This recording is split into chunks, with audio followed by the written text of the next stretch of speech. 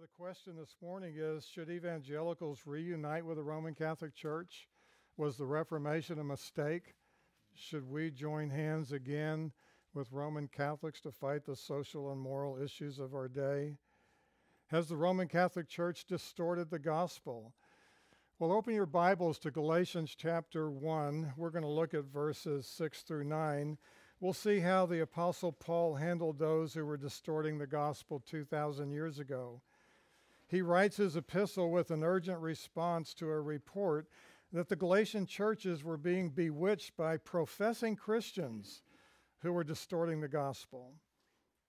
This is Paul's only epistle that he does not begin with a commendation, because the Galatians had drifted away from God and his gospel. He gets right to the point with a vigorous defense of the gospel and the very doctrine of justification by which faith apart from works of the law is proclaimed. So in Galatians 1, verses 6 to 9, read along with me. I am amazed that you are so quickly deserting him who called you by the grace of Christ for a different gospel, which is really not another. Only there are some who are disturbing you and want to distort the gospel of Christ.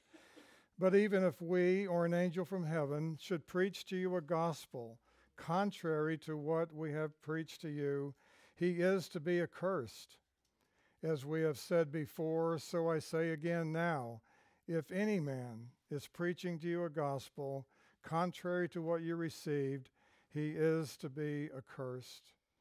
Well, let's examine this passage with three observations. The first observation is Paul's amazement at the Galatians deserting Christ, as we see in verse 6. Then we see Paul's awareness of the Galatians' unwillingness to contend for the gospel in verse 7. And then in verses 8 and 9, we see Paul's anathema on anyone who distorts the gospel. So we see Paul driving a stake in the ground because the purity of the gospel is under attack. Remember, Paul spent his entire ministry proclaiming, defending, and contending for the gospel of grace. So Paul is direct and confrontational because there's so much at stake. His divine curse on those who distort the gospel is absolutely necessary because there is no other way to be saved. So let's look at the first observation, Paul's amazement at the Galatians deserting Christ. He writes, I am amazed that you are so quickly deserting him who called you by the grace of Christ for a different gospel. So we see Paul is amazed. The Greek word means to wonder, to marvel, or to be struck with astonishment. We find it most often in the Gospels when people are amazed at the miracles of Christ. A good example we find in Matthew chapter 8, verse 27.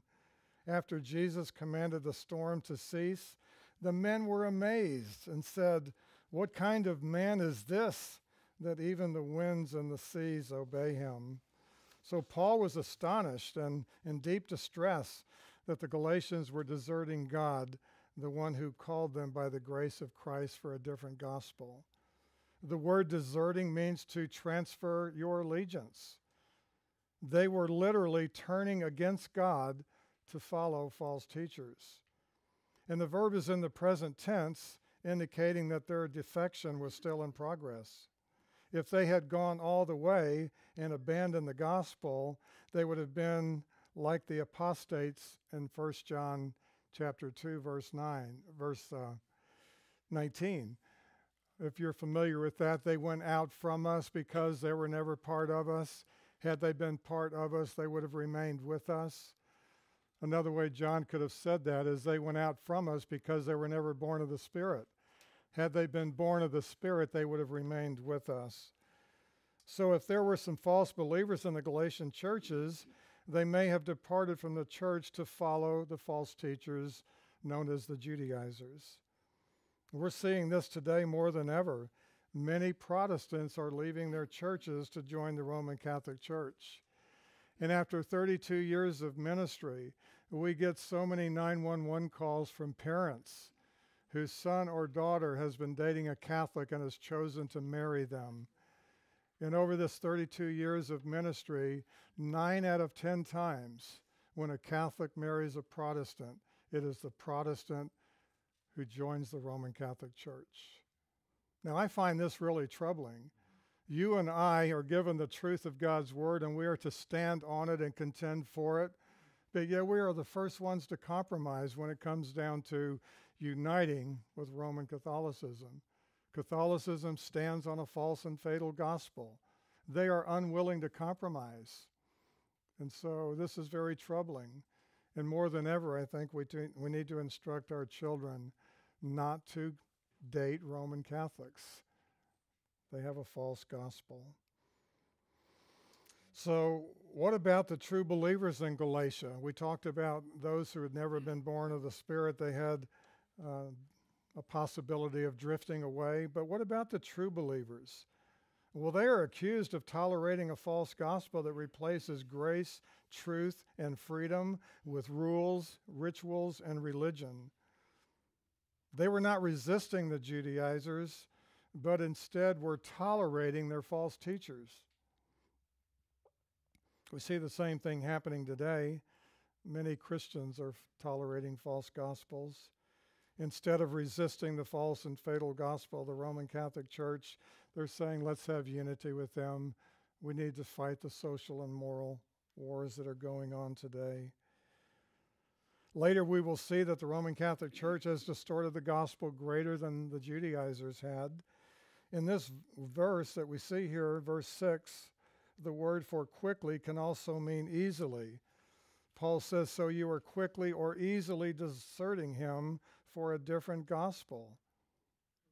It is another gospel. The Greek word heteros means another of a different kind. Something that is heterodox is another of a different kind. Orthodox is the same. Heterodox is something different. So they were moving toward a different gospel, a gospel of a different kind. And Paul is not concerned that they would lose their salvation, but that they would tolerate something other than the gospel of grace that saved them. So why is there only one gospel? Have you ever considered that? Well, God's gospel is the only way his perfect and unchanging attributes of holiness, righteousness, and justice can work in harmony with his love, mercy, and grace to redeem sinners from the punishment, the power, and the presence of sin. This amazing gospel could not have been devised by man, but only in the infinite and profound wisdom of God. This is why Paul said it was revealed to him by God and not by man. Look at verses 11 and 12. Paul said, the gospel which was preached by me is not according to man, for I neither received it from man, nor was I taught it, but I received it through a revelation of Jesus Christ. When we look at the cross of Christ, we see God's glorious attributes on display. His holiness and having eyes too pure to look at sin. His righteousness in demanding perfect justice. His justice in condemning and punishing sin. His love in sending his Son to die for guilty sinners. His mercy in rescuing sinners from eternal punishment. And his grace in providing the gift of eternal life. All of God's attributes harmonious at the cross of Christ. Every aspect of the greatness and glory of God is put on full display. All of God's attributes were displayed in perfect harmony at Calvary's cross. It was there that the sinless Savior offered himself as the sinner's substitute to satisfy divine justice. This is the only way God can be both just and the justifier of the unjust. This demonstration of God's holiness, justice, and righteousness without compromising his love, mercy, and justice is what distinguishes biblical Christianity from all the religions of the world. This is the gospel of God that we must guard as the most valuable of all treasures. The second observation we want to look at is Paul's awareness of the Galatians' unwillingness to contend for the gospel, which is really not another. There are some who are disturbing you and want to distort the gospel of Christ. Paul declares dogmatically another gospel is not another gospel. It must remain pure. Nothing can be added to it. Remember, the Judaizers were professing Christians. They believed in the person and work of our Lord Jesus Christ, just like Catholics do today. They believe in the person and work of the Lord Jesus Christ.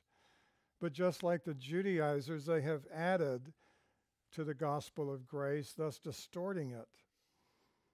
They were also disturbing the Galatians, and the word there means to stir up or to agitate. The same word is used by Jesus speaking to his disciples who were disturbed in John 14:1. There we see Jesus saying, "Stop letting your hearts be troubled." The disciples were agitated and confused because the Lord had told them he was going to die and depart from them. So the Galatians were accused of tolerating a false gospel that replaces grace and freedom with rules and rituals. And that's the goal of every religion, to control its people by rules and rituals. The Galatians were not resisting the Judaizers, but instead were tolerating their false teaching. The Judaizers were exchanging the truth of God for the lie of the devil. They were distorting the gospel of grace by adding something to it. They were saying salvation could be obtained by what man can do rather than what God has done. They were insulting Christ by declaring his perfect work of redemption was not enough. They were requiring the Gentiles to become Jewish proselytes and obey the Mosaic law in order to be saved. Their distortion was rattling the Galatian churches. The word distort can also mean to pervert or to transform something into an opposite character. Well, obviously, Satan is behind any attempt to distort the gospel. He is the master deceiver. He's behind every false teacher. And I would encourage you to turn to 2 Corinthians 11, verses 3 to 4, to see just how Satan is behind every false teacher.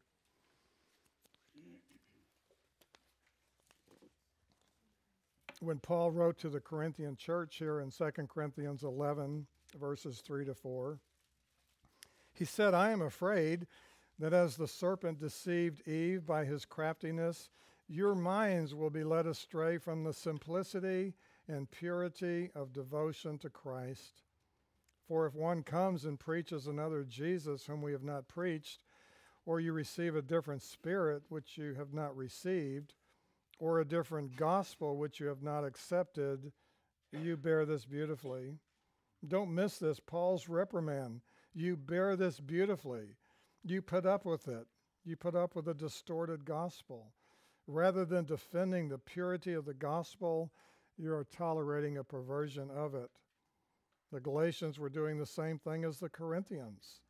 They were not contending for the true gospel, and as a result, they were being led astray from their pure devotion to the Lord Jesus Christ. Paul questioned them later in this letter in chapter 3, verses 1 and 2. He wrote, "O foolish Galatians, who has bewitched you?" Well, the application is so profound for us today. The church cannot tolerate a false gospel. Christians must guard against false doctrines and protect the gospel of God. What hope do we have for the next generation if we don't guard the gospel today? The gospel of grace must be void of religious rituals, religious rites, and the works of the law. Law and grace can never, ever be mixed. And if you were here yesterday, you know how I like to teach antithetically, putting two opposing views side by side. Whenever the truth is laid alongside what is dark, the truth shines even brighter. So when we look at the law says do, as we see in Galatians 5:3. Every man who receives circumcision is under obligation to keep the whole law. But grace says done. In John 19:30, when Jesus had accomplished everything necessary to save sinners completely and forever, he cried out in victory, "It is finished." The work has been done. The law reveals sin, as we see in Romans 7:7. Paul said, "I would not have come to know sin except through the law." But grace forgives sin, as we see in Ephesians 1:7. In him we have the forgiveness of sins according to the riches of his grace. And then the law condemns, as we see in James 2:10. If whoever keeps the whole law and stumbles at just one point has become guilty of breaking the entire law. And grace justifies. We see that in Romans 3:24. Sinners are justified as a gift by his grace through the redemption which is in Christ Jesus. Condemnation and justification are opposites. Everybody on this earth either stands condemned before a holy and righteous God, or they have been justified because of their faith in the Lord Jesus Christ. The law causes death, as we see in Romans 3:23. The wages of sin is death, but grace brings to life, as we see in Ephesians 2:5. God made us alive together with Christ. By grace you have been saved. The law brings bondage, as we see in Galatians 2:4. The false brethren sneaked in to spy out our liberty, which we have in Christ Jesus, in order to bring us into bondage through the law. Grace brings freedom, as we see in Galatians 5:1. It was freedom that Christ set us free. Therefore, keep standing firm and do not be subject again to the yoke of slavery. What a contrast between law and grace. And yet so many religions today put their people in bondage because of legalism and obeying the law. This is why Paul was so upset with the Galatians for not contending for the gospel of pure grace. It must be purely of grace, and it cannot be mixed with the law. Later in the epistle, Paul wrote, "You have been severed from Christ. You who are seeking to be justified by the law, you have fallen from grace." Chapter 5, verse 4. So the third observation we want to look at is Paul's anathema on anyone who distorts the gospel. He wrote, "Even if we or an angel from heaven should preach to you a gospel contrary to what we have preached to you, he is to be accursed. As we have said before, so I say again now, if any man is preaching to you a gospel contrary to what you received, he is to be accursed." Paul gives a direct and confrontational warning here. He knows he will never preach a false gospel, but he's making a point. It doesn't matter who you are. Anyone who perverts the gospel is to be accursed. In verse 9, he repeats himself so that there will be no misunderstanding. Can you sense how outraged Paul is here? He's furious that the gospel of God that he preached to the Galatian churches has now come under assault. And he is shocked that they were tolerant of a distorted gospel. He's also concerned and distressed because they cannot discern the true gospel from a counterfeit gospel. Well, there's an important application for all of us today, and I want to address that in a few minutes. Paul didn't say, let's have unity with these professing Christians. After all, they believed in Jesus, his death and resurrection. No, he brought down a divine curse on the Judaizers. There's some other important applications for all of us today. Can we discern the true gospel from a false gospel? Do we know the gospel well enough to identify and expose a counterfeit? Are we tolerant of false gospels circulating within the professing church? Well, in verses 8 and 9, the word accursed is the Greek word anathema. It means to be turned over to God for destruction. And this is as harsh as God's word ever gets. pronouncing a damning curse on everyone or anyone who distorts or alters the gospel. You can see Paul is not holding anything back here. He is direct and he's confrontational. If you add anything to the gospel or take anything away from the gospel, you are to be turned over to God for destruction. To teach any other way of salvation other than through the perfect, all-sufficient work of Christ alone, you are to be damned. There's only one other warning of an anathema in the New Testament, and we see that in 1 Corinthians 16, verse 22. If anyone does not love the Lord, he is to be accursed. So Paul is declaring that love for the true God and the purity of his gospel are of utmost importance. So what does it mean to be accursed? The Lord Jesus describes it in Matthew 25:41. He says, "Depart from me, you accursed, into the eternal fire, which has been prepared for the devil and his angels." So to be cursed is to be put away from the presence of Christ and thrown into an eternal fire prepared for the devil. So what can we take away from Paul's strong defense of the gospel? We can look at Galatians 2:5. Paul said, "But we did not yield in subjection to them, the false brethren, for even an hour, so that the truth of the gospel would remain with you." We can only wonder why more of our Christian leaders are not denouncing those who distort the gospel today. Is it because they want to be man-pleasers? Paul addressed this in chapter 1, verse 10. "For am I now seeking the favor of men or of God? Or am I striving to please men? If I were still trying to please men, I would not be a bondservant of Christ." Please don't miss this. What Paul is saying here, if we tolerate any false gospel, we are not pleasing our Lord Jesus Christ. If we are seeking the favor of men who compromise the gospel, then we are not pleasing to God. Several years ago, my wife and I found out that a Monsignor from the Roman Catholic Church was invited into Park City's Presbyterian Church in Dallas, and he was going to kick off a men's Bible study on the book of Romans. It was going to be on Wednesday morning at 7 o'clock, so my wife and I got up at 5:30 and we drove down to Park City's Presbyterian because we wanted to warn all the men that were going in to listen to a wolf in sheep's clothing that the Roman Catholic Church upholds a false and fatal gospel. So we began passing out our gospel tract entitled "Rome versus the Bible" to all the men that entered in.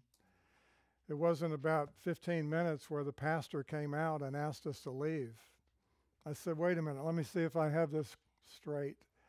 You've got a wolf in sheep's clothing about to teach your men, and you're asking a brother and sister in Christ to leave?" He said, "Yes, that's what I'm asking." So we stepped off the curb and we continued to pass out the gospel tracts to all the men that entered. We didn't want these men to be deceived. We didn't want to tolerate a false and fatal gospel that the Monsignor was going to preach to these victims of deception. Well, the question for all of us is, do we know the gospel well enough to spot a counterfeit? Let's consider the purity and the exclusivity of the gospel of grace. Paul defines the gospel in 1 Corinthians 15, verses 1 to 4. And whenever I'm witnessing and I open up to this passage, I let them know that there's only one name mentioned there. Your name is not mentioned. Mary's name is not mentioned. Your pastor's name is not mentioned. It's about one person, the eternal God incarnate, his virgin birth, and his perfect life. The gospel's about one person and two events: the atoning death of Jesus Christ and his glorious resurrection from the dead. In 1 Corinthians 15, verses 1 to 4, we read, "Now I make known to you, brethren, the gospel, that Christ died for our sins according to the Scriptures, that he was buried, and that he was raised on the third day according to the Scriptures. This is the pure gospel of Christ. And you see it's contained fully in Scripture. God's eternal Son left the glories of heaven to be conceived by the Holy Spirit in the womb of a virgin so that he could take on human flesh.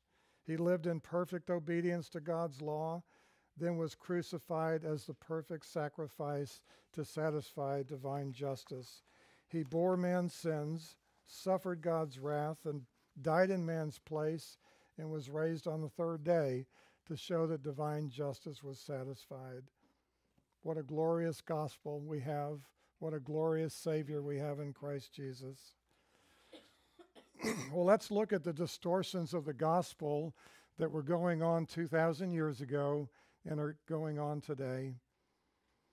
It is distorted by adding requirements for salvation, such as circumcision, which is what the Judaizers were doing. And today we see baptism has been added to the gospel, good works, legalism, human merit, sacraments, or anything else. We also see that the gospel is distorted by removing essentials. Let me ask you a question. Are we as outraged as the Apostle Paul was when we see gospels being distorted? We cannot be passive or indifferent towards any distortion of the gospel, but we must be as bold and courageous as Paul and stand for the truth of the gospel. We are engaged in a spiritual war for the souls of men. This is the one battle, the one fight, the one war that really matters, because it's a battle for the souls of men. And ultimately, it's a battle between the truth of God's word and the lies of the devil. You may know that there's only two things in this life that are eternal. The Lord had pressed upon me shortly after I was saved. The only two things eternal, the souls of men and the word of God. And that's where I wanted to invest the rest of my life on this earth. The things that would last throughout all eternity. We know that everything else will perish. Everything else will be burned up. So let's invest in eternity. Do you know the essentials of the gospel that are most often removed from the gospel? They all begin with the letter R. There are those who leave out the resurrection of Christ. If Christ had not been raised, your faith is futile and you're still in your sins. Paul's words in 1 Corinthians 15, verse 17. My wife and I were visiting a church in the Dallas area, and we looked at the bulletin, and it said, how to be saved. 2 steps. Confess that you're a sinner and believe that Jesus died on the cross for you. The next week, I called the pastor. I said, did you happen to know you gave a false gospel? He said, what do you mean? He'd graduated from a very conservative seminary. I said, well, you left out the resurrection of Jesus Christ.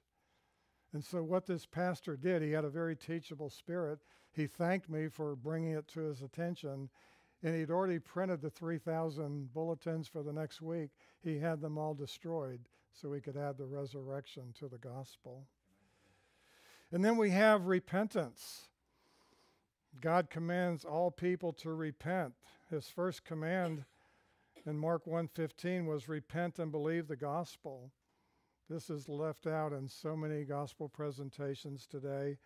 And then the righteousness of God. It is revealed in the gospel, and it is necessary to be right with God. We see that in Romans 1:17. Whenever you engage people with the gospel, how often do they tell you, I hope I'm good enough to get to heaven? Well, nothing's changed in 2,000 years. Paul wrote, for not knowing about God's righteousness and seeking to establish their own, they did not subject themselves to the righteousness of God. Romans 10:3. So to remove the righteousness of God from the gospel is to remove man's one and only passport into heaven, because God's righteousness requires perfect righteousness for entrance into heaven. And praise God, because of the perfect life of our Lord Jesus, his perfect righteousness is given as a gift to those who will trust in him.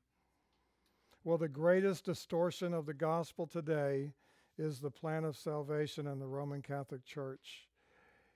Catholics have a great burden to carry in order to get to heaven. Their plan of salvation is by faith, and it's not the individual's faith. When a Catholic is baptized at 7 days old, they are getting to heaven on the faith of their parents. And after they have faith, they have to be baptized. They also have to receive the sacraments. These numbers in the parentheses are paragraph numbers of the Catechism of the Catholic Church. So this is the official teaching of the Catholic Church.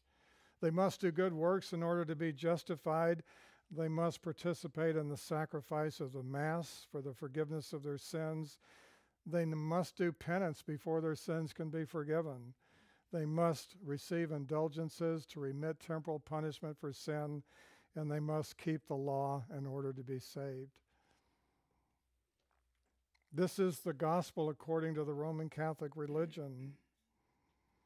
Remember, the Judaizers were accused for distorting the gospel by adding only one requirement: you must be circumcised. Well, as you can see, this distorted gospel is much worse than the gospel that the Judaizers perverted. This distorted gospel is what evangelicals are now calling for unity with Roman Catholics. In fact, let me share with you a phrase out of the Manhattan Declaration. Some of you may be familiar with it. It came out in 2009, and it opened up with this statement: "We are Christians, Catholics, Orthodox, and Evangelicals who have joined together across historic lines of ecclesial differences to proclaim the gospel of our Lord and Savior Jesus Christ in its fullness." These evangelicals that have signed the accord are saying we share a common faith with Roman Catholics and their gospel. The statement, as you can see, is utterly false and misleading, yet over 640,000 evangelicals have signed the Manhattan Declaration. This is how the gospel is under attack: its purity and exclusivity. I'm going to read to you some of the highly influential and highly visible leaders that have signed this accord. Because of their influence, many more evangelicals have signed it as well. Some of these names are going to shock you, but you need to be aware of them.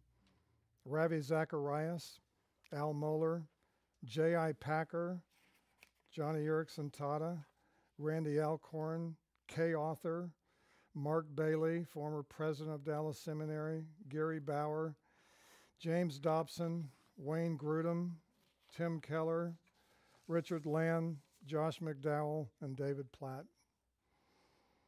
Some of these people I have known personally, and I have pleaded with them to remove their names from the Manhattan Declaration. I told them they are confusing Christians by uniting with the Roman Catholic Church and its false and fatal gospel.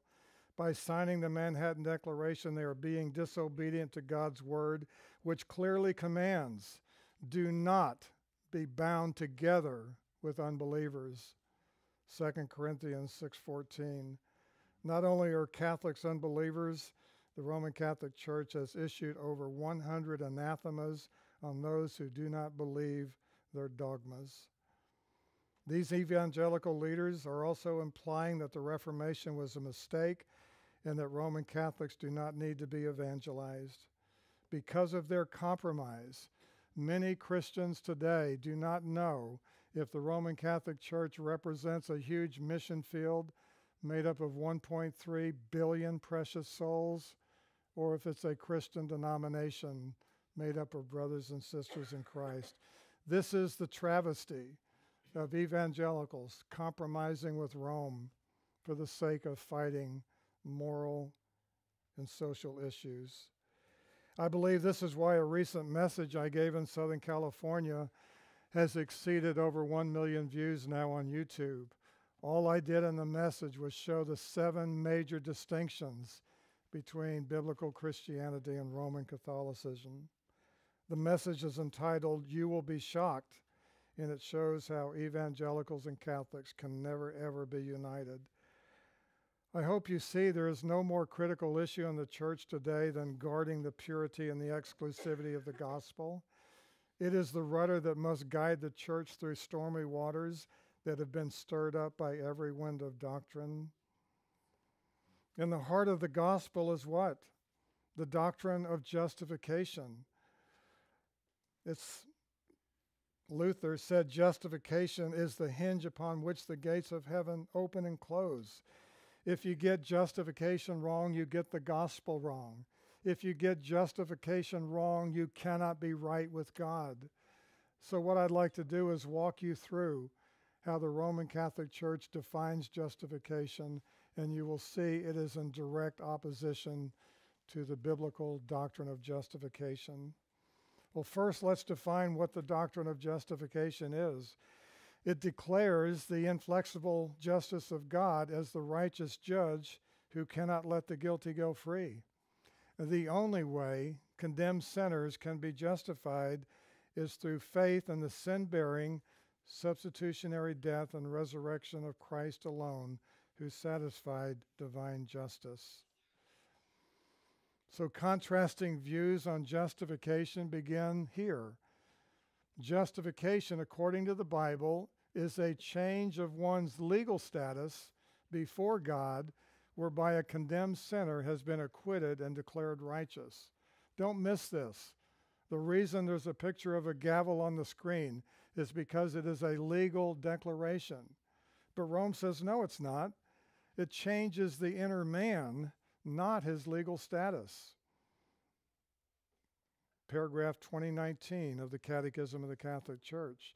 We also know that justification is instantaneous. The moment the gavel comes down, the condemned sinner is now justified instantly. But once again, Rome says no. It is a process. It is the ongoing renewal of the interior man. So Rome says initial justification is by the sacrament of baptism, water baptism, paragraph 992.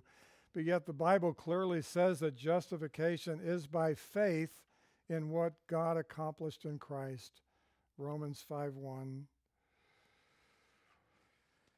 The Bible teaches that justification is permanent and it is never lost by sin. The legal status of a justified man is as unchangeable as the righteousness of Christ. Hebrews 10:14 says this so clearly. By one offering, he has made perfect, for how long? Forever, those who are being sanctified. A permanent right standing before God. Our standing never changes. But once again, Rome says no. Justification is temporal. It can be lost by sin and regained through the sacrament of penance. That's why you see two arrows on the screen. When Roman Catholics do good works and receive sacraments, they improve their right standing before God. When a Roman Catholic sins, they lose some of their right standing before God. As a Roman Catholic for 35 years, I never ever knew where I stood before a holy and righteous God.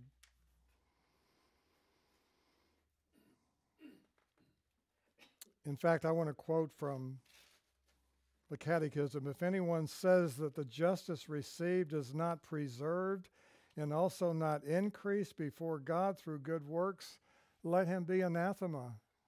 Let him be turned over to God for destruction, if you don't believe as the Roman Catholic Church teaches. We know from Romans 4:5 that God justifies the ungodly, but once again, Rome says no. Final justification is for those who have been conformed to the righteousness of God. We know from the Bible that justification is the imputation of Christ's completed righteousness to the justified. The righteousness of Christ is imputed or credited to the justified man's account. 2 Corinthians 5:21 shows this so beautifully. He who knew no sin became sin for us, that we might become the righteousness of God in him. Christ takes our sin and gives us his righteousness.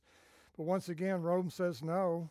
Justification is not the imputation, but the infusion of righteousness which renews the interior man. The doctrine of infused righteousness shifts the focus from God's actions to ours, from divine grace to human merit. It points to a salvation that is not a free gift, but something to be earned, and it dissipates over time, if not maintained with works of righteousness. It presents God as a God whose forgiveness is dependent upon our level of righteousness. We know from Scripture that justification is by grace apart from works. Christ's righteousness is given as a gift, Romans 5:17. Rome says justification must include good works. And if you commit a mortal sin, you must be rejustified, and that is merited by making satisfaction for sins through penance and works of mercy. And then from the Council of Trent, if anyone says that the sinner is justified by faith alone, let him be anathema. Please don't miss this. Once again, the Catholic Church has condemned all of us because we all know that we are justified by faith alone. After justification, all sins are no longer taken into account. We see this from the Apostle Paul in 2 Corinthians 5.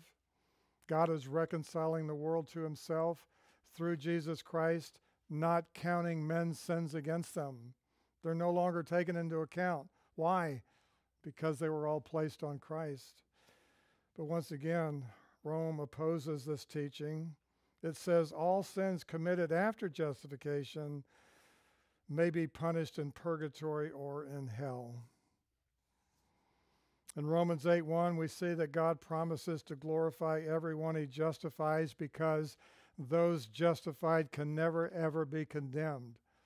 The great promise in Romans 8:1, there is therefore now no condemnation for those who are in Christ. I was teaching on a cruise to Israel. There was a Roman Catholic priest on board, and I was sharing the gospel with him, and I said, is it true that you believe baptism is the sacrament of justification? Yes, that's what we teach. And you also teach that if that person commits a mortal sin and dies in that state, then he will go to hell. He said, yes, that's what we teach. I said, then how do you explain Romans 8:30, where it says, those God justifies, he glorifies? He scratched his head and said, we just don't have an answer for that. We don't have an answer for that? Why don't you repent and believe the gospel? Because Rome says God will condemn to hell everyone who is justified, but who dies in mortal sin. Well, Rome's apostasy was complete in the 16th century. In fact, in 1545, Rome deliberately and dogmatically departed from the gospel of Jesus Christ. Her apostasy had been progressive for 1,100 years, but this is where it officially and dogmatically departed from the faith. Her apostasy is documented by over 100 infallible anathemas that condemn anyone who does not believe Rome's corruption of the gospel. The council also placed the Bible on the list of forbidden books. Now, doesn't this puzzle you? Why would a church who claims to be the one true church founded by Christ remove the Word of God from its people? You know why? The truth was setting people free. They were reading the Bible. They were realizing they had been deceived. And Jesus in John 8:31 and 32 said, a true disciple of mine is one who abides in my word. Then they will know the truth, and the truth will set them free from religious bondage. So Rome said, we can't allow this anymore. If you had a Bible in your possession in the 16th century, you could not have your sins forgiven until you returned it to the Catholic Church. Well, the Roman Catholic Church has a different path to eternity. Jesus referred to it as the wide road that leads to destruction. Roman Catholics believe they are born destined for hell because of Adam's sin, but by water baptism they are now justified and on their way to heaven. But as they commit these lesser sins called venial sins, they lose some of their right standing before God. When they commit a mortal sin, they're de-justified, and they have to be re-justified by doing good works and receiving the sacraments. Catholics go through this hundreds of times, never knowing where they stand before a holy and righteous judge. At the end of a Catholic's life, if he's never heard the gospel or if he's rejected it, he will stand before the Lord Jesus Christ, and he will hear the most terrifying words anyone could ever hear when Jesus says, "Depart from me, I never knew you," and they're cast into the eternal lake of fire. My dear brothers and sisters in Christ, it's for this reason I have such a love and compassion for Roman Catholics. I was on this wide road to destruction for half of my life. The only way Catholics will know they've been deceived is if they are lovingly confronted with the truth. We need to show them the narrow way that leads to life. Yes, we're born destined for hell, but it's not water baptism, but it's faith in Christ. And at that very moment, we are justified. And then we begin the process of sanctification through the power of the Holy Spirit, putting to death the evil deeds of the flesh in conforming our life to the life of Christ. That great promise, there is no condemnation for those who are in Christ. So at the end of a believer's life, he will either be raptured, or when he stands before the Lord Jesus, we all hope to hear those words, "Well done, my good and faithful servant." And then we'll sing his praises throughout all eternity. Amen? Do we have a glorious gospel to proclaim? Well, when we look at the gospel's purity and exclusivity, we must defend the purity of the gospel by proclaiming the sufficiency of our Lord Jesus Christ. Nothing can be added to the perfect finished work of Christ. Anyone who thinks that Christ did only 99% and now they have to do their part is woefully deceived and has insulted their Savior. If anyone had reason to boast in his religious resume, it was the Apostle Paul. I love taking Catholics to Philippians chapter 3, verses 3 to 9. There you see Paul talking about everything he had done as one of the most righteous Jews of all time. And yet in the end, he considered it all dung, rubbish, for knowing Christ Jesus as his Savior. He recognized his righteousness was inadequate.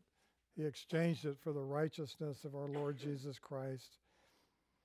Claims of exclusivity are often met with resistance in places where different religious paths are accepted as equally valid. But we must defend the exclusivity of the gospel by proclaiming the necessity of Christ. No one can be saved except through the one mediator, our Lord Jesus Christ.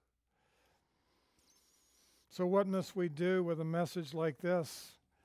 I hope you recognize there is a battle going on. It's a very intense warfare. We must enlist in the Lord's army to fight the good fight of faith. That means we need to put on the armor of God and be ready to fight. We need to contend earnestly for the faith that was once and for all delivered to the saints. Not passively, not whenever we feel like it. The exhortation is to contend earnestly for the faith. You know, so many Roman Catholics want to take us out of the scriptures and point to the early church fathers. But this is a great verse to share with them, because our faith, the deposit of our faith, was signed, sealed, and delivered in the first century. This is the faith that we are to contend for, not the faith of the early church fathers, because you will find them on both sides of every issue. Contend for the faith that is gloriously revealed in Scripture. We need to have a sense of urgency to proclaim the true gospel of our Lord Jesus Christ. May God help us all to do that. Thank you for the opportunity to share a great burden on my heart this morning. May God be glorified as we go out and not only contend for the glorious gospel, but also proclaim it to those who are perishing.